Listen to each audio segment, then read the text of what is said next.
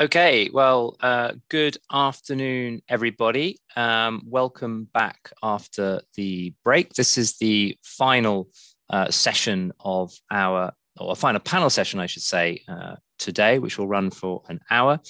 And then we will have a wrap-up half hour when two of my colleagues will join me. But before we start, just to say my name is Tom Keatinge. I am Director of RUSI's Centre for Financial Crime and Security Studies.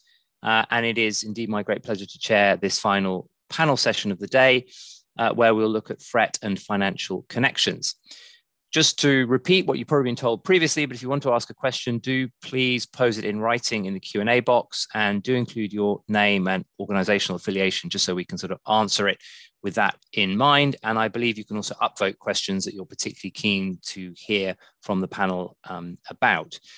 So just before we start, and as today's conference involves a wide range of participants, you may not all be familiar with the Centre for Financial Crime and Security Studies at RUSI. So I'm just going to briefly explain who we are and why it makes perfect sense for a think tank dedicated to defence and security to include a programme on finance such as ours.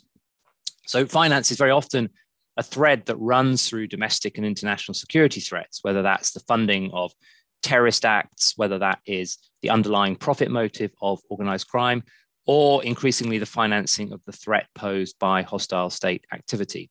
So put simply, we style ourselves as a specialist research program within RUSI that's focused on the intersection of finance and security. And one of the things, of course, we do is seek to convene the right cross-section of brains to consider the challenges posed by finance and security. And that, of course, we have done again today. I'm sure you will agree. So following on from the previous discussions at this afternoon's conference, the focus of this session then is to consider the on and offline fundraising strategies and international financial connections of the far right. Much of the international security discourse on far right financing has sought to apply to the threat the same responses that have been developed over 20 years of combating financing related to the jihadi threat posed by Al-Qaeda, Islamic State, and other related groups. Question, does this make sense, or do we need to take a more nuanced approach to addressing the finances that support far-right extremism and terrorism? Well, I suspect you can guess what our view is on that, but hopefully that will emerge in a more substantiated way during the course of this discussion. So to explore all this and more over the next hour, I'm delighted to be joined by a suitably expert panel. First off, we will hear from my colleague, Stephen Reimer. Stephen is a research fellow in our Centre for Financial Crime and Security Studies and leads our Threat Finance Cluster. Along with Stephen, we are delighted to be joined by Bethan Johnson, Doctoral Fellow at the Centre for the Analysis of the Radical Right and author of a 2020 briefing on far-right financing for RUSI Europe's Project Craft, which looked at terrorist financing in the EU and much more besides. We're delighted to welcome Jacob Davey, who is Head of Research and Policy of Far-Right and Hate Movements at the Institute for Strategic Dialogue. I'm very grateful to Jacob, who's kindly stepped in at the last minute for his colleague, who was sadly not able to join us today for personal reasons. And then last, but certainly by no means least, we're delighted to welcome from the US, Brenna Smith, the Visual Investigations Fellow at the New York Times and a dedicated investigator of far-right use of cryptocurrencies. So we'll hear from each of the speakers for 5 to 7 minutes. And while you're listening, again, do please be sure to add your comments and questions in the Q&A box, and we will be sure to get to those in the second half of our session. So with all that said, I am delighted to pass the floor to Stephen. Stephen. Thank you so much, Tom, and welcome everybody to this panel on threat financing.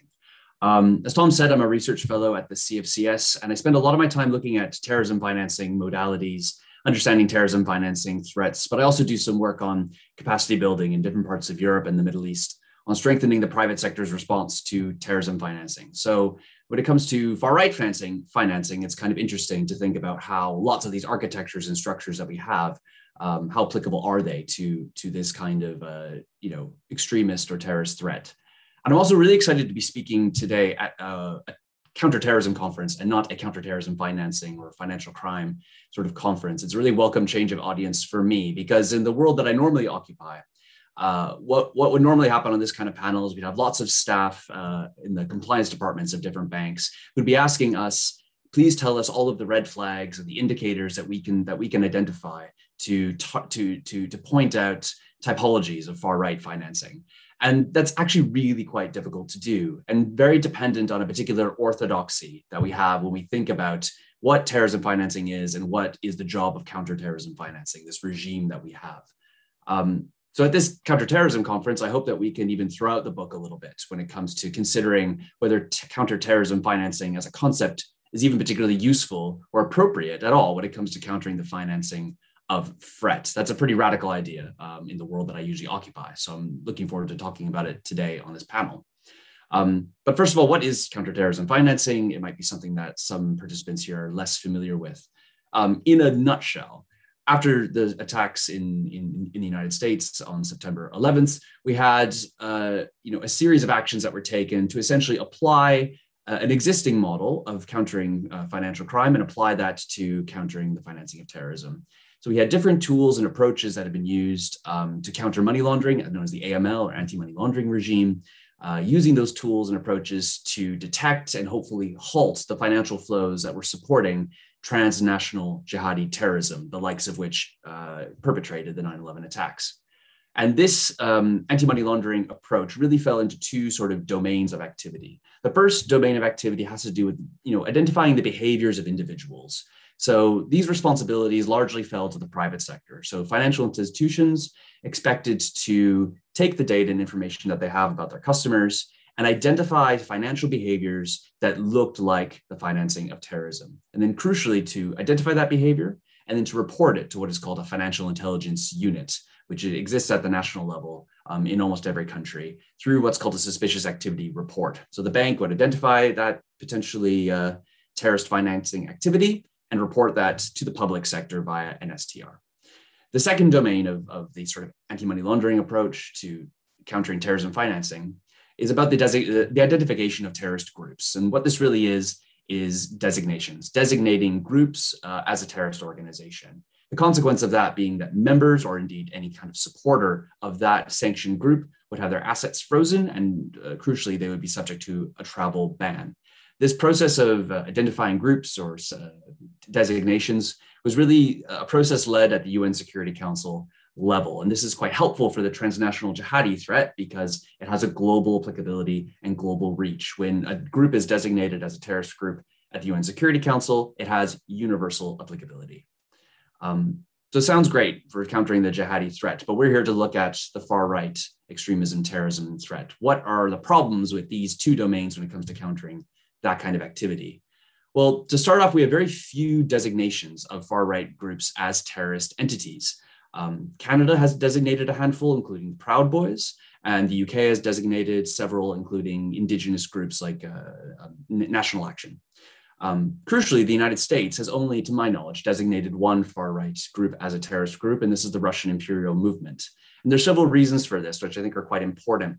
In the United States, the process for designating any kind of any kind of terrorist group, any kind of domestic group can only be done through one of several designations processes, and that is under the process set out by Executive Order 13224, which is an executive order that was signed by President Bush immediately after 9/11, all about countering terrorism financing.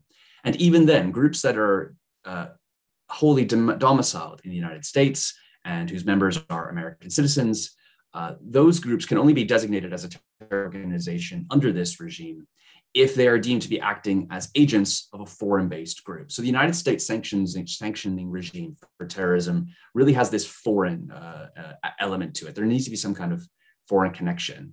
And for the far right in the US, that's a major impediment to sanctioning these groups.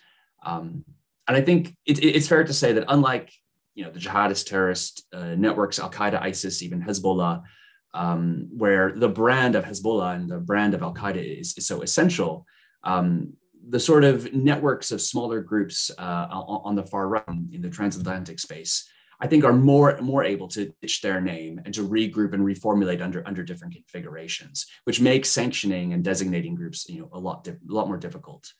And designations are so important when it comes to the counterterrorism financing regime, because that toolbox of asset freezing, travel bans, is only opened after a designation has been made. And anything short of that, so anybody that's merely an extremist group, even potentially violent extremist groups, fall outside the scope of our counterterrorism financing regime. That means their assets are not frozen and they're still able to travel. And that permission to travel facilitates some of the transatlantic coordination and connections that I'm sure we've spoken about in earlier panels today. So in the last just few minutes we have not many designations that are being done at the public sector, but what is the private sector doing? Many members of the private sector, especially the new technologies kind of areas, whether that's crowdfunding platforms or social media companies, they're increasingly expected to respond to far-right extremism and terrorism. And some larger platforms like Facebook have their own designations list, which they use in order to determine which groups they're going to take off of their platform or to pursue actions against. Facebook's designations list was leaked just a few weeks ago, and it includes lots of far-right groups that the United States and other countries haven't designated. Those, as I said, those lists are used to decide who they're going to take off their platform, and it's also used to determine whether content that's being posted onto social media platforms or even items that are being sold on commerce websites, whether those violate the community standards of a particular platform, which is essentially the law of the land on a particular site. There's some consequences to choosing to deplatform or to remove content from far-right groups. The first is platform migration. So if I'm a neo-Nazi organization trying to sell my content, t-shirts, memorabilia, that sort of thing on an e-commerce platform, and I'm shut down, this may cause me to migrate into less mature platforms where my activity can go perhaps more unnoticed. But then you also have the potential for financial intelligence to be lost. For every transaction that would have been made between me, a potential supporter, and a far-right group that's selling things, that financial intelligence and opportunities to capture that and to use it to hopefully dismantle or identify groups is lost. So we have a private sector response that's really based on reputational risk and trying to mitigate perceived connections between members of the private sector and unsavory, albeit not sanctioned or illegal groups. And this isn't an adequate insurance policy for making sure that far-right extremism and terrorism isn't being financed. But without those designations that I've spoken so much about, the counterterrorism financing regime isn't really able to do that either. So that's really the challenge I wanted to set out for my co-panelists here today and for everyone to think about in their questions. If the CTF regime is perhaps not best calibrated to deal with this threat, do we have something else we might need to try when it comes to far-right financing? And I'll leave it there. Thanks. Stephen, thanks very much. I think you've set a thorny challenge. So first, perhaps to think about that and to share her thoughts with us, I will pass now to Bethan. Well, thank you very much. And that is quite a daunting task. Thank you, Stephen. I would expect nothing less from you, having worked with you previously and had an amazing time. I want to start also by saying I'm always grateful to come and speak with RUSI and its members. I started this work that I do on the financial element of terrorism. Actually, sort of by happenstance, several years ago, I was interested in far-right music and found that there was actually a lot of money floating around therein. And from there, sort of developed that area of expertise, which I've been fortunate enough to have funded, as Tom has mentioned. And so I'll speak to some of the issues that Stephen had, as well as some other ones that I want to highlight. It sounds kind of trite or cliche at this point, 18 months or however long into a pandemic, but we do need to factor that in whenever we're talking about the issue of financing and the radical right or the extreme right, because a lot of what might be considered more predictive models or ideas about what the future would hold in terms of terrorist financing was thrown up in the air, even between when I wrote my work and it was published in 2020 and today. And that is the case for works previous as well. But more generally speaking, one of the things that I wanted to highlight is that often I find in studies of terrorism, in addition to what might be argued as a sort of overemphasis on the applicability of counterterrorism financing ideologies, practices in terms of Salafi jihadism and its role with the radical right. I think there's also a great deal of breakdown or breaking away or parsing out of looking at how the entire scope of financial dealings for the radical right. Often you'll see articles or pieces of work that will focus just on fundraising or just on how money is spent. And there's much less of an emphasis on financing as a holistic process, that there is not just one avenue that needs to be explored, but that you really need to integrate them to understand how these individuals and organizations operate in the financial world, but also in the real world. And so one of the things that I wanted to emphasize as well is that far-right financing is extremely context-driven. And that's something that Stephen mentions in terms of changing platforming, being responsive to deplatforming.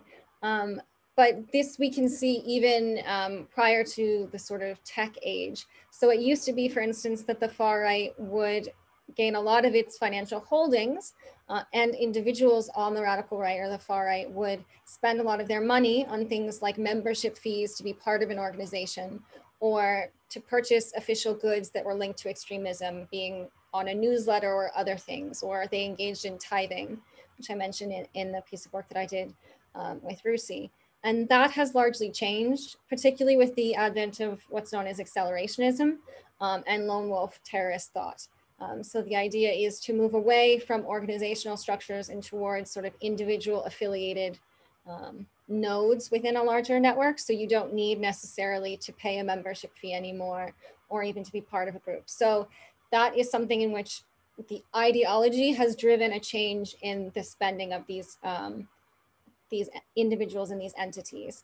At the same time, you have responses to tech updates, as we've said. So things shifted, for instance, from putting content behind paywalls and monetizing content in other ways towards crowdfunding, as well as then eventually crypto. So again, the far right has been, in raising money and spending money, really trying to get ahead of the curve or be at the sort of very forefront of things. That being said, I think there is a strong emphasis on the degree of integration between technology and financial planning and spending of these groups. But I think it's important to say there are lots of non-tech ways in which the 21st century radical right is still operating. So like I said, became interested because of concerts and music, which have been a fundraising staple for many, many years. But you also have things like bars and clubs that are affiliated with organizations or ideologies that help raise money, because the owner of that establishment will put some of the money that they raise into terrorist movements. That's particularly true in Eastern European contexts, I have found, where there are well-known clubs that have owners who are affiliated with things like Azov Battalion or other movements. Again, you see fashion and memorabilia, those pieces of clothing that you see people wear, the flags that they're flying they're not sitting at home sewing them themselves. That's an entire industry in and of itself. And outside of that, you see things like fight nights, fight training. That is something that is a cost to individuals and a fundraising opportunity for organizations. And the final one that I wish we talked about more, and if I had more time, I would go on and on about it, is this concept of doomsday prepping, which is particularly recent as COVID-19 has sort of integrated and made people feel like a doomsday or an apocalypse or a race war is coming. There are certain individuals and actors who are capitalizing on that in a literal term. So again, I think we need to look at these things in a holistic manner. So when an individual is spending money, they often are spending it in concert with, or they're buying memorabilia, or they're buying items, or buying training that someone else is selling. And so you need to look at both sides of that exchange, and why is someone selling it? Why is someone purchasing it? And how can we potentially figure out what ideologically might drive an individual to engage in those kind of transactions, aside from just being able to literally track it. All this to say, I just want to round out by saying a bit about what COVID might do or might not do. I think there is this belief that maybe everything will be totally different when COVID hopefully eventually leaves us and we'll go back to the way it was. That I don't think is the case. I would argue that the radical right was already on a trajectory away from many of its normal financial transactions, the ones that are easier to trace. So I think that this is just exacerbated or accelerated, to use their own term, many of those issues. And a lot of counter-terrorist financing needs to be responsive to that, that the idea is we can't just go back to tracking concerts and expect that will help us figure out where radicalization is happening and who is doing the radicalizing. At the same time, just to speak to Stephen's point just for a second, we also need to realize that red flags are not always going to exist, that we see lots of right-wing attacks that are conducted by or being plotted by individuals who are not spending the kind of money that any institution could reasonably track. You just need a knife or a vehicle or a gun, and trying to figure out how to preemptively identify those red flags might not be possible. And so we may need to also reorient our thinking towards less of a preventative measure and more of a informational, investigative manner in the future to say, how can we use whatever fundraising or funding or spending we find to figure out connections between this actor and another, as opposed to saying, if I can find the fertilizer, I can find the bomb, or if I can do this, I'll be able to find that. And I think that should be something that we think about more and more frequently as we come into a more open period in our post-COVID world, is that terrorism and extremism aren't going away, and we need to think about how to be responsive to what the radical right will do, just in the same way that they're responsive to the changing nature of technology and other things. But that's all for me. I really hope to answer any questions that you might have. And don't fault me if some of my stuff from RUSI has changed in a post-COVID world or a current COVID world, but I'm really grateful, and I hope to answer any questions you may have. Great, Bethan, thank you. Thanks very much. Yes, this whole question around, as you say, looking for red flags or using the information, I think is something we might want to talk about. I have to say, I listened to a really interesting podcast this morning on the way to work about doomsday prepping, all about the North Idaho Redoubt, which I had heard nothing about, but now I feel fully expert. And if you visit the London Times website, there's a very excellent film by a journalist who went and interviewed a whole load of people up there. It's a crazy world you live in, Brenna. But we'll come to you in a minute. Jacob, over to you. Thank you again for joining us. I pass the floor to you. Thank you very much. And thanks everyone for the really fascinating contributions so far. Unlike others on this call and this panel, I'm not an expert specifically focusing on funding and terrorist financing. My focus is much more broadly on the online strategies of the extreme right and of the far right. Within that, though, we have done some analysis, which I will pull up and I want to discuss today, looking at that online picture and what that looks like when it comes to hate groups and far right groups raising funds. Now, I know I only have 5 minutes for this, but I have got 2 slides just to speak to this research. So I'm going to present very briefly on just 2 studies which we conducted looking at the online funding strategies of far-right groups and hate groups, one in the US and one in Germany.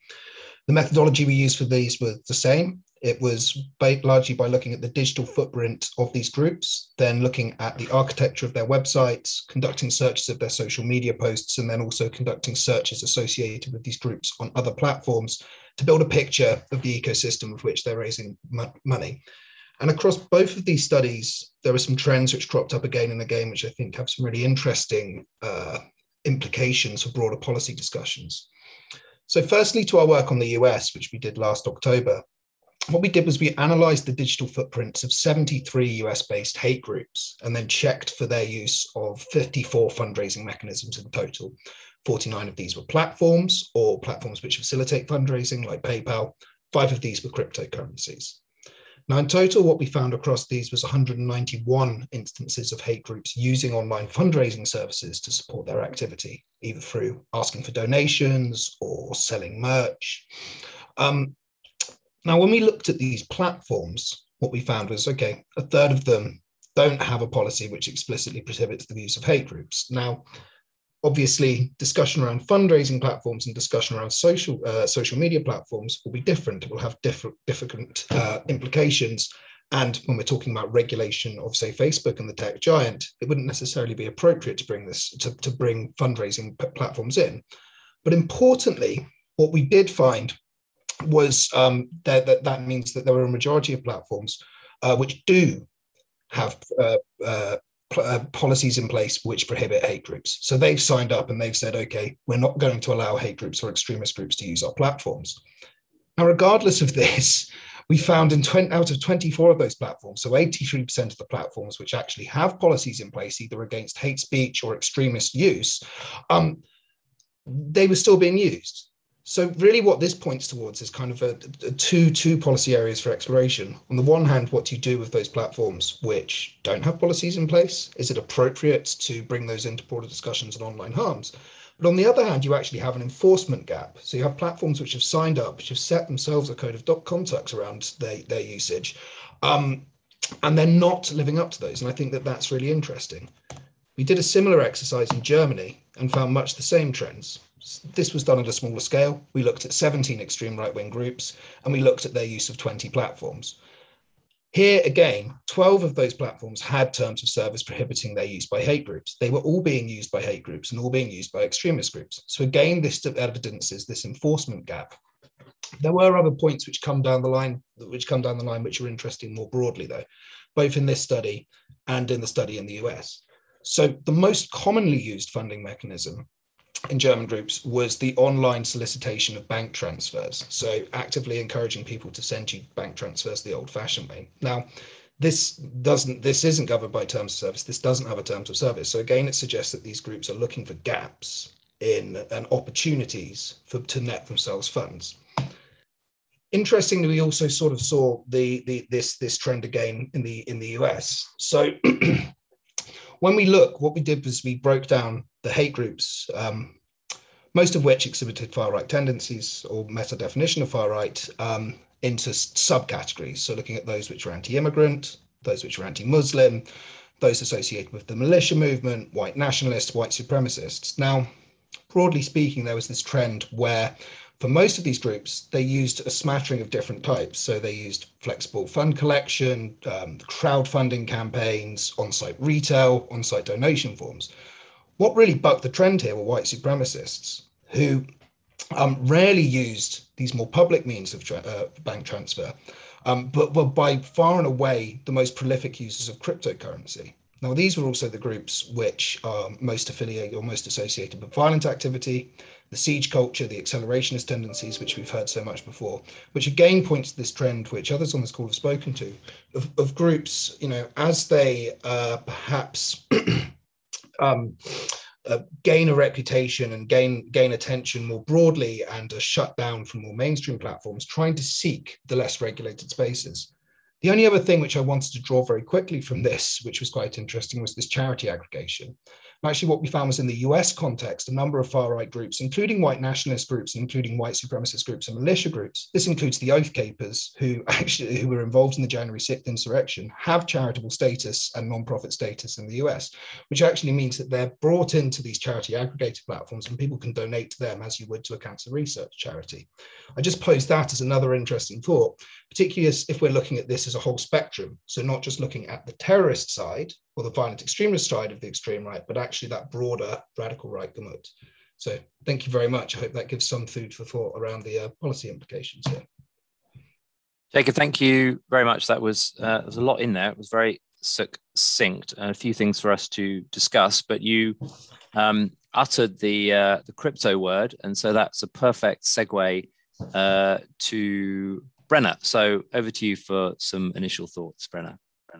Hi all. Yeah, I'm like, shoot, I have to follow Jacob now, and he had fancy slides and everything, and you just have to listen to my rambling, so sorry about that. But I'm so excited to be here. I've been a huge RUSI fan for years now, and even though right now in my current role as a fellow at the Times, I'm not spending as much time in the crypto world, typically it's where I live. So I'm really excited to be back here and to nerd out with you all for a bit. What I wanted to spend my 5 or so minutes mainly focusing on was the differences between crypto financing between the far right groups and then the more classical terrorism financing that we're all more familiar with. Jacob covered a lot of stuff that I think overlapped some with my presentation, so I won't bore you with that because he did it in such a brilliant way that, it doesn't really, he did it better than I would have explained it. However, what I do think bears in mind that's interesting between the difference between far right and terrorism groups is this idea of the fact that they do have more access than many terrorist organizations because they don't have sanctions, which is kind of harkening back to what Stephen was talking about before. So because they don't have as much actual law forbidding them from financing on mainstream platforms, they're able to take advantage of that. The difference between them and terrorists, though, that is kind of key right now is that their far right groups are very at the whim of the news cycles. So, for example, I've been tracking crypto use for the far right since about 2017, and in that time, Charlottesville happened. And so when Charlottesville happened, a lot of far right groups were cut off from mainstream funding platforms, at least momentarily, because of the whole, PR news blitz around Charlottesville occurring. And that's when I started to see them kind of flock more towards crypto, which was an interesting phenomenon because basically the PayPals and the GoFundMes of the world were essentially trying to enforce these content moderation policies of who could use their platforms. And then when you saw by the time January 6th was coming back was that a lot of the far-right groups that had initially been cut off from those platforms had kind of trickled their way back into them. And then when January 6th happened, they were once again, a lot of their accounts were taken down and there was alleged content moderation around that. After January 6th, it was more enforced. That had become laxed after Charlottesville. So there's kind of like this ebb and there's this what I'm trying to say is there's like a cycle that I've noticed between far-right groups becoming more interested in crypto, at least in the US context, because of when they don't have access to mainstream platforms, which kind of makes sense why they would want to use mainstream platforms more than any other place because of who their base is, and it's just easier to explain to people how to use it. But now is another time after January 6th where they are having more issues using those mainstream platforms. So they're starting to kind of take a page out of the terrorism financing playbook and to try to start educating their base on how to use crypto. And it's interesting to see the ways that they go about it and how it's similar and different to terrorism. A lot of the times they're starting to kind of flock to similar platforms to advertise fundraising, specifically like Bitcoin addresses and Ethereum addresses and stuff like that. There's a lot of Telegram groups. There are some personal websites. And there's also a little bit of dark web activity, but I would say there's still significantly more dark web terrorism activity compared to the far right now, at least for a crypto fundraising perspective. But on those platforms, they're sending like guides on how to use cryptocurrency, and they're trying to educate their base on the basics of the technology and how to essentially, send money to them and which are the best exchanges with the least regulation that they could send that money to. And that's something that terrorists have been doing for years. And it's a really interesting crossover to see. But something that I do want to keep in mind is that I do think that there are really key differences between far-right fundraising and terrorism fundraising in the sense of there are a lot of, for lack of a better term, quote unquote, far-right influencers in the space versus terrorism. Like you will never see, I shouldn't say that, but I personally have never seen an individual terrorist have any sort of online account on Telegram or any sort of semi-social media platform where they're promoting a crypto address for their individual use. And you see that all the time in the far-right space. You see it all the time, the individuals who are an oath keeper or a proud boy having a personal website, personal, parlor pages and different stuff like that or like BitChute, like kind of like platforms where they like the platforms that they started to create that are kind of like analogous to YouTube or Facebook or different stuff like that, but they're not actually those mainstream platforms. But there'll be individuals who are really semi-celebrities in those movements who will be promoting their own individual crypto fundraising addresses. And I think that's a key difference because a lot of these guys are relying on this technology to help fund their lifestyle costs. It's to help fund their lives. And that I think is really interesting because you don't see it in a terrorism financing perspective, but it also leads a lot of different questions into how the money is being used because there's just not a lot of clear perspectives. Like, is this money actually being used to help like fund or further the movement? Like they're saying it is, or is it being used to like pay off their car or to buy a car or, their lifestyle costs? And so I think that what we're going to keep on seeing with the far right for crypto financing is that we'll see it becoming ebbing and flowing of it being more popular and less popular if they're not able to find those gaps in regulation on mainstream fundraising platforms. Because especially in the US, their average far right supporter is not necessarily a tech savvy person. So they're going to want to make it as easy as possible for their supporters to send them money. And if they're not able, and crypto is a much more difficult platform to be able to explain to people how to use compared to PayPal or whatnot. However, the catch side of that is, as more, for example, maybe sanctions or pressure is put on regulators and technology companies to crack down on far right usage, if that pressure is consistent enough and doesn't ebb and flow like the time between Charlottesville and January 6th, that could change. But not only that, I think that there will be also crypto technology platforms that will continue to crop up over time that will make it a lot easier and more intuitive for users to use crypto. And then it'll be even more of an asset to these far right influencers and far right groups. So that's mainly what I wanted to say. Brenna, thanks so much. I wanted to ask you a question straight off the bat, actually, on something you said there. And the others should feel free to raise your hand if you want to chip in. To what extent do you think the donors that give money to these influencers, as you call it, to what extent do you think they realize or care what the money is being used for? So, if the money is being used to pay off a car loan, I'm not sure I'd be that psyched about that. But if the money is being used to, propagate a narrative, then okay, I'll be happy to fund that. Any sense of whether people are aware or care about what the money is being used for? It's really hard to tell because on all the hours that I've spent looking at how different people are talking about various far right influencers in comments or about promoting their work online, as they're seen like celebrities. Like they talk about them like celebrities sometimes, and there's not always an overlap between this idea of, like, I feel like a lot of people who support various jihadi movements, they are very aligned because of the ideological background of it, and that's not always going to be the case for the far right. There's actually like a celebrity and a face who they really like, and so they want to support them as an individual, even if they do likely overlap ideologically as well. So I think that it would just have to depend on the donor. Like some people, if they really believe that this person is a leader of the movement they care about, I'm sure they would be upset to learn that this is going to lifestyle costs instead of furthering infrastructure for Oath Keepers or Proud Boys. But if somebody's just really obsessed with like Enrique Tarrio, then maybe they don't care as much as what he uses it for, and they just want to support him more so than maybe the movement he's representing. Great. Jacob, you were nodding violently, and you put your hand up. So come in, sir.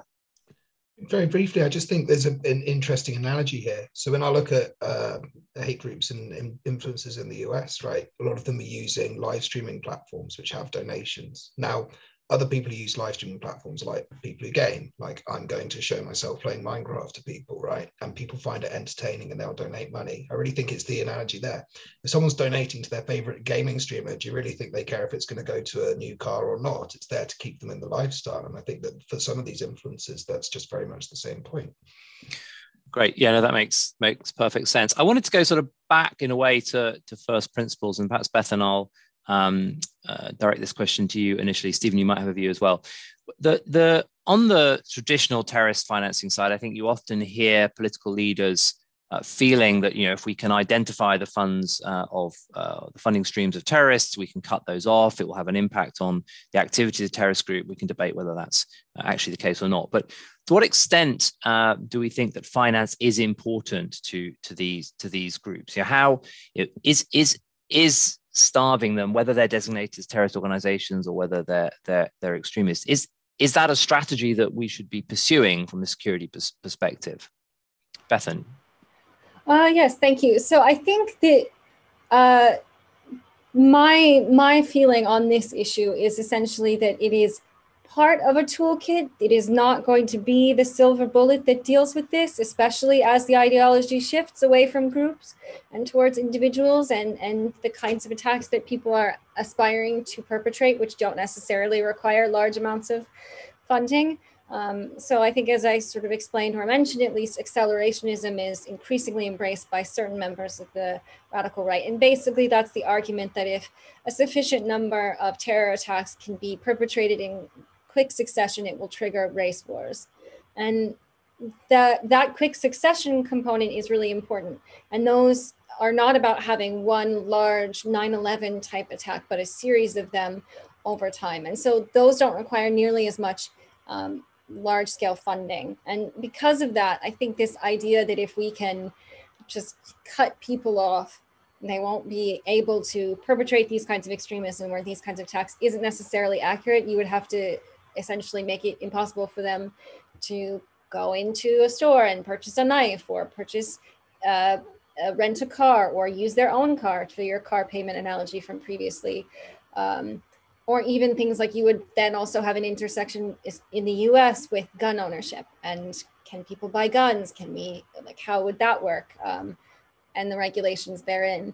So I think that the idea that if we can just identify where the money comes from and cut that stream off is sort of a false herring of sorts, especially when looking at individuals who often use their own money. They don't necessarily crowdsource, or they don't fundraise in any way. They use their wages from their normal jobs in order to do this. And so it would be very difficult in many instances for us to be able to track the money. It's never as overt as someone is saying, like, I am fundraising for this violence or to publish this book that will encourage people to commit violence. It's often more covert and is increasingly, as we shift, like I said, from organizations to individuals, something where people are self-financing even through their everyday mainstream jobs. So I just don't necessarily see it as very feasible. I think that it would be one and increasingly less and less helpful element of a larger toolkit. Okay, thanks so much. Stephen. Yeah, I think Bethan and I are on the same wavelength here.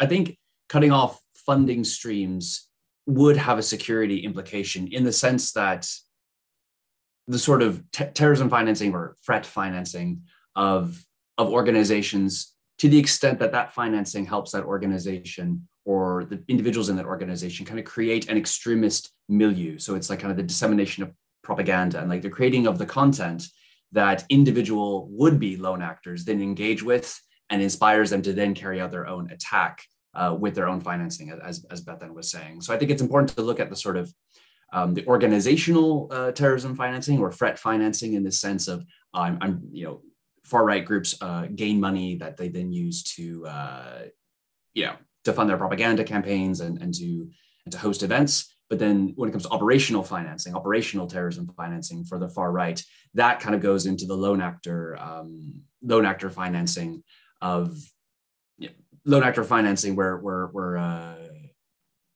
attacks are financed by people's individual wages or other small amounts of money. So I think the finance is relevant, but perhaps in an indirect way, or at least not directly related to what's used to plan attacks.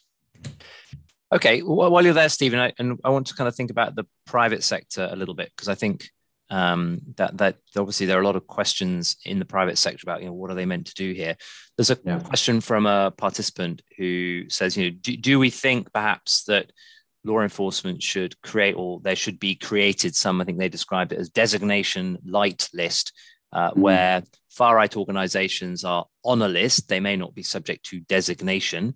But that would encourage perhaps the private sector to file suspicious transaction reports, and thus we would perhaps build up a better picture, intelligence picture of the financial activity of these groups. I mean, it's a good question. I think in theory, it would, as this kind of scenario is set up, it could actually create the financial intelligence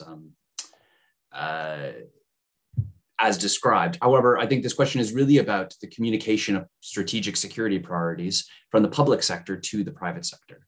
And there's certain, countries in the transatlantic space that are able to do this. And I think France has a sort of a setup in terms of its, threat finance, the powers of the financial intelligence unit to name to request financial institutions to send STRs as was framed in the question, to send STRs in that way and to not necessarily deplatform individuals. But the helpful thing about a terrorism designation is that it then designates an individual. So if I'm on the terrorist list, it'll be Stephen Reimer, date of birth, 15 November, 1991. Here's my passport number. It's the kind of very clear information that the compliance officer at the bank will use when onboarding me or when screening their customer list. So they say, oh, this guy's on the sanctions list, we have to remove him.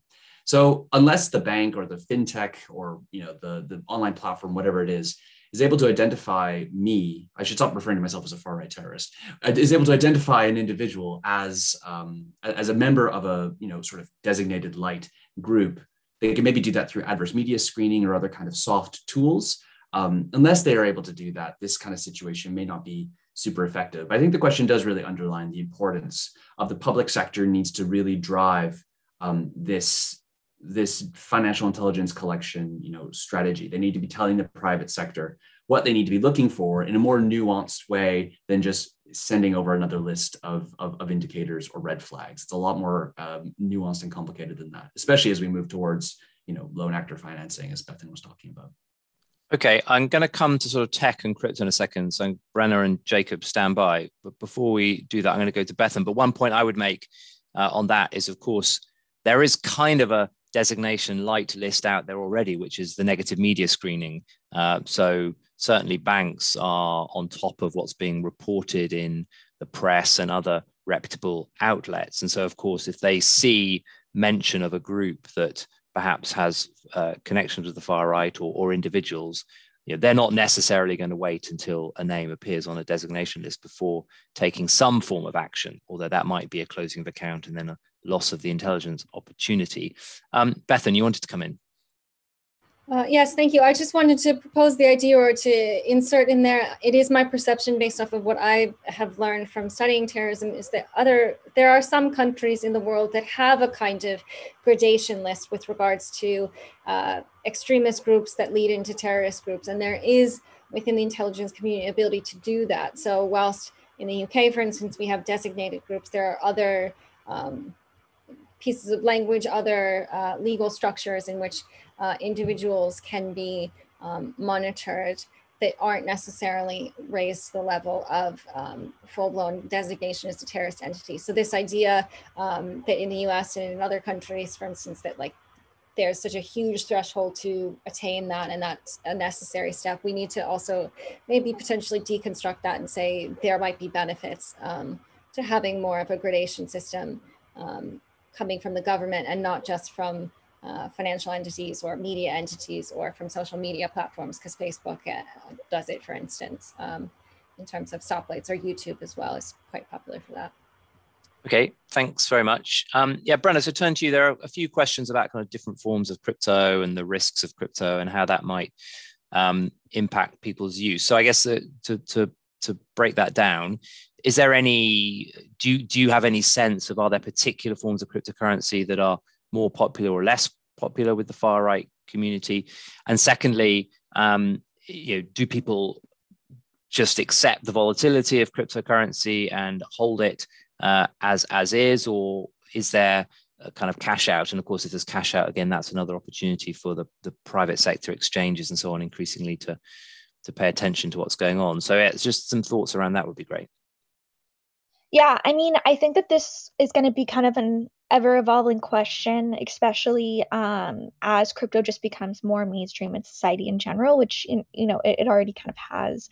When I spend time looking at these quote-unquote influencers or just far-right groups in general, they do promote more than just Bitcoin. They oftentimes will have more crypto addresses out there. However, from the little activity that I've been able to really make sense of extensively, what I can tell you is that even if they get money, say they ask for Ethereum or even Dogecoin or whatever, Monero privacy coins where you can't necessarily have a public blockchain to track it is much more of a difficult question to look into. So far, there are some places that are some people who are more excited about privacy coins, but they're not using it as much yet because it's harder to use and explain to a person how to use it. But no matter what, if they are given a different type of cryptocurrency, usually they will then transfer it back to Bitcoin and then they will cash out from Bitcoin. And from what I can tell, they are quite quick to cash out, especially the influencers versus the groups, because like we said, the influencers are likely almost certainly using this for lifestyle costs. So, I mean, I think right now the way to look at it is like crypto is just another avenue for them to get cash. And they're not necessarily looking at it from a more robust investment perspective of like a stock where they hold for a really long time. I do think that this equation could change over time. But I think that the other thing that's almost smart on their part to be still relying on the Bitcoin to cashing out perspective is that for far-right groups and far-right individuals in general, there's still like a lot less regulation legally around if they're allowed to be part of these institutions. Like they're legally allowed to have bank accounts. They're legally allowed to be part of these things. If they're not actively advertising a specific address for far-right causes, how can payment platforms know for sure that they're, using their payment platform for a bad reason? Like there's a lot, legally, they have a lot less grounds to be able to completely cut off an individual for that reason. And also, like, if one account gets shut down, they just make a new one. And usually it's kind of a whack-a-mole game for these for these payment platforms. And so it's a complex game right now. I think it will evolve over time, but I think that right now Bitcoin is still definitely king in that world. Great, thanks for that. Jacob, I wanted to turn to you for the last few minutes we have, or at least to make sure we cover this whole question around how we inform tech platforms. How do we get tech platforms on side here? I mean, obviously your research suggests that perhaps they're aware, but not as active on the issue as some would like. What's been your experience of engaging with tech platforms to try and understand what the enforcement challenge is? So I guess, like, if you look at this more broadly and understand the challenges around platforms, and we look here at social media platforms writ large and digital platforms. Now, I think in a number of cases, the challenge there is actually the will and the case of them to measure up their profit-making capability against the risk which they have to their customer. We see this time and time again through the Facebook groups, for example. And I think that itself makes a very compelling case for regulation when we're looking at that broader online harms context. But I don't think that fully and necessarily translates to this very specific question. I think Brenna covered this really well when talking about individuals. Does a financial platform, does a PayPal button know that this is an individual who is just using it for personal uses or for extremist uses? What I would say here is when we looked at our platforms, and when we found that actually the bulk of them did have policies which they weren't enforcing, the recommendation there is just enforce them better. And we see this consistently when you look at other harms, right? There's just a gap between enforcement and a gap between the policies which they set themselves, which the standards to which they publicly hold themselves accountable to, and to the reality on the ground. And my advice there in the sort of financial space is, and in the fundraising space, is resource that better. Make sure that you have got better internal intelligence, or you're looking more broadly at what's coming out of academia, what's coming out of other research, and make sure that you are applying your policies effectively. I think we're in a slightly more sort of tricky question here, though, when we're talking about regulation. So the Online Harms Bill, which is going through UK Parliament, okay, it's talking about having a duty of care to your users. Now, if it's someone who's making money, I think it's a bit more difficult to actually see where the harm is for the individual user. I think there could potentially be a case if you're selling, like, copies of Siege, say, off the top of my head, right, then actually there's a direct harm, but it becomes a little bit more grey area. So I think the way to address this, particularly in the extremism space and looking into terrorism, is actually through public pressure. And if we agree that it's not correct that these groups are making money online, then if platforms have said we're not going to stand for this, then make sure that they're enforcing it. Make sure you're holding them to account. And if platforms aren't, then encourage them as much as you can, because it's ultimately in their image and their public, in their interest of their public image, to introduce those terms of service. Great, thanks for that. There's a really interesting question, and this might be the last one we've got time for, so I'll make it a jump ball, as you would say in the United States, which is, to what extent do we think that there is funding of hate groups or violent far-right groups in Europe and the US by third state actors? I was struck reading the papers today that one of the French presidential candidates has just received a very large loan. I don't know if it's a loan or a donation, but anyway, from Russia, and that, of course, is the far right candidate. So, any views from any of the panelists? Anyone want to stick their head above the parapet and give us a sense of, to what extent are these agitators receiving funding that is, if you like, state directed, or at least from people who want to cause trouble in the United States or in Europe from an interstate perspective? Brenna. I'll be really quick because I'm sure other people want to say stuff too, but this is part of the reason why crypto might also become more popular for these groups over time as well. Not just for these groups, but for any sort of third-party country that would want to get involved, is because the Bitcoin blockchain is not regulated by anyone. Nobody can stop those transactions. They might be able to stop you cashing out through an exchange, but you can't stop that flow of money by any one third party. That's really advantageous for, a third party state that wants to be able to get involved in this, but they're not able to do it through the financial means of the country they want to get involved in. So I don't necessarily have an example I can point to right now of some big example of that, but I would not be surprised in the near future if we do see that. Okay, something to look out for. Any thoughts from anyone else before we wrap up, or any last thoughts more broadly? I mean, we started off this discussion by perhaps cautioning that, as I like to say, trying to jam the far right square peg when it comes to financing into the jihadi round hole is perhaps not the right strategy to pursue. Bethan, your hand went up, then it went down. Just feel free to come in. Oh, no, sorry. I was going to answer the question about sort of third party or Please do. State actors, which is just to say that I would argue that potentially that we would be looking more in the realm of extremism and the funding of, like you had mentioned, parties or candidates who are standing for certain offices, as opposed to some of the more lone wolf terrorist, lone wolf actors, engagement in violence type things. Those will be harder for states to identify, and they're not good. I would find it very unlikely that they would send funding. Unclear of how that would be used, again, for like a car payment versus actual engagement in an attack. I do think, however, that the fundraising could go towards promoters of conspiracy theories, particularly those that relate to things like COVID or elections, and for political parties. So I think that, and we should see that also as having a knock-on effect or a domino effect towards political violence. But I would argue that probably you would see most of that state intervention on the level of influence on conspiracy theories and on political parties, as opposed to like the funding directly of terrorist type attack or violent entities. Yes, no, I think that's probably right. But of course, the funding of political parties can act as an accelerant. Stephen, it looks like you want to have the last word.